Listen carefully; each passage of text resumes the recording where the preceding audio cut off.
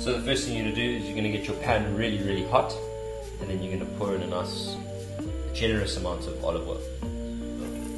Okay, add in a few leeks, with carrots. Now this vegetable combination that I'm using is called a mirepoix, which is the French base for a stock or a soup. And it's onions, leeks, celery, and carrots. The main way to get a sauce really rich is by getting color on all the ingredients.